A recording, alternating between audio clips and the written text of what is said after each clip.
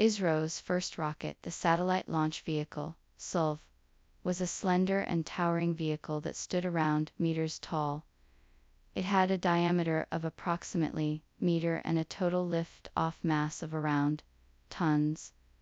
The SLV had a distinct three-stage configuration, with each stage designed to perform specific functions during its flight.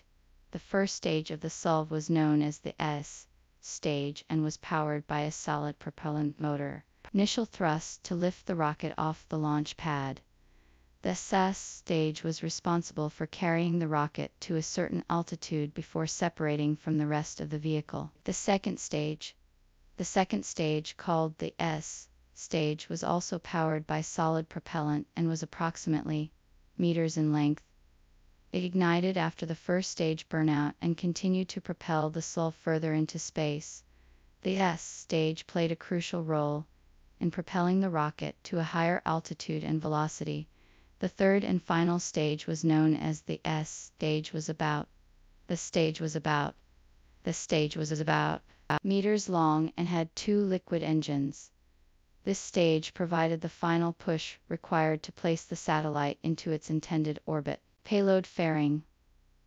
On top of the third stage, the SLV had a payload fairing or nose cone, which protected the satellite during the initial phases of the launch and through the Earth's atmosphere. Once the rocket reached a certain altitude, the payload fairing was jettisoned to expose the satellite to space. Satellite payload. At the top of the rocket, nestled inside the payload fairing, was the satellite payload. The SLV was primarily to launch small payloads, ride the Rohini satellite, India's first experimental satellite. Launch platform and control center. The SLV was launched from the Sriharikota range, now known as Satish Dhawan Space Center, in Andhra Pradesh, India. The launch pad provided a stable base for the rocket during the countdown and liftoff.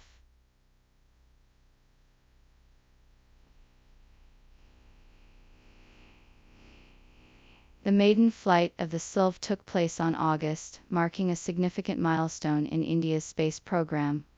Although the mission was partially successful, it laid the foundation for the development of more sophisticated launch vehicles, propelling ISRO into the forefront.